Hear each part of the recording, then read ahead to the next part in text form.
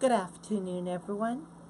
I'm Riley King, and welcome to my afternoon news report right here on the Riley King Network.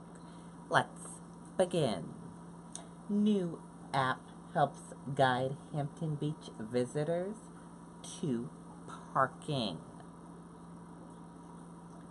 A new app to help find parking spaces is rolling out at Hampton Beach just in time for the biggest crowds of the year.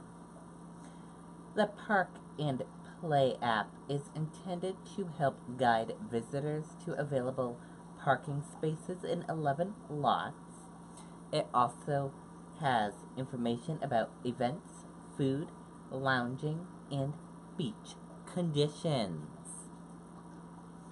The Chamber of Commerce and the Beach Village District partnered to develop the app to help visitors get useful information before they arrive.